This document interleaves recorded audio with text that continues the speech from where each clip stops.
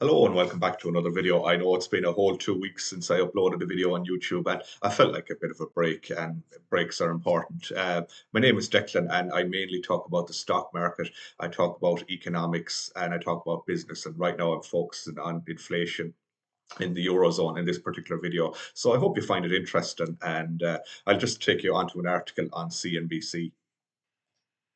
So the article here I have on CNBC.com reads, the headline is Eurozone inflation fell to 4.3% in September, lowest level since October 2021, which is very good news. So full credit to the author Jenny Reed, who wrote this article. Do check out CNBC.com. They're a very good website and there's a lot of very useful information, be it stock market, business, economics, etc. It's all there. So annual inflation in the Eurozone cooled to its lowest level since October 2021. I just dropped myself down a bit, falling to 4.3% in September, flash figures show on Friday.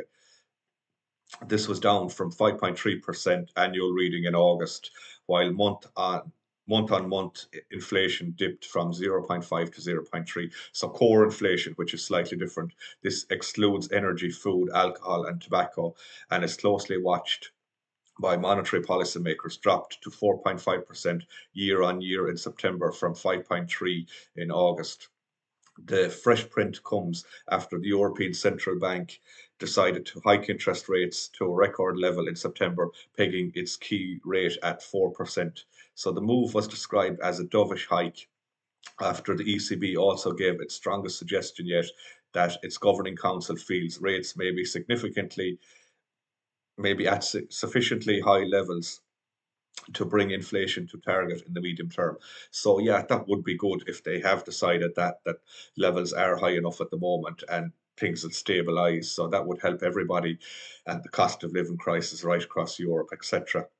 So the bank's most recent economic projections for the euro area anticipate inflation will average 5.6% this year, falling to 3.2 in 2024 and 2.1 in 2025. Like, they would be excellent figures if they could get it down to 3.2 and 2.1% in 2025, respectively.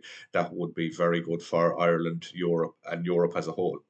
So officials have tried to dampen expectations for rate cuts on the horizon, with French central bank governor telling CNBC this week that it would be premature to bet on when its first cut will come. Yeah, people are still cautious at the moment. That's all that means. So the picture remains complicated, with the ECB forecasting tepid 0.7 economic growth for the bloc this year, followed by 1% and 1.5% over the next 2 years. So the recent surge in oil prices may also prove a risk to the bank's inflationary forecasts. Yeah, everybody's watching the oil prices as well, so that plays into the bigger picture. So the inflationary picture remains highly divergent between European nations. Annual price rises in Germany, the biggest eurozone company, or sorry, biggest eurozone economy, remained remain well above target at 4.3%, as it also struggles with an economic contraction.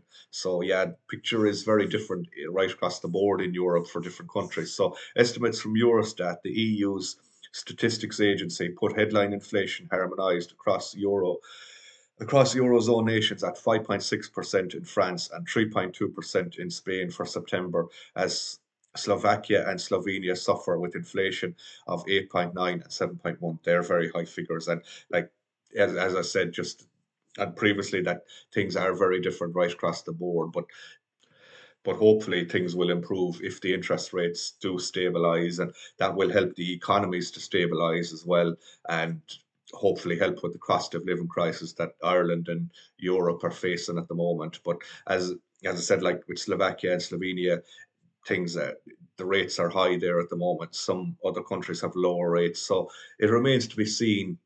The figures in 2024 and 2025 would be great to get down to about 2.1% inflation rate. I hope you enjoyed this video, and if you did, please give it the like and please subscribe to the YouTube channel. It would be greatly appreciated. Until next time, I'll see you in the next video.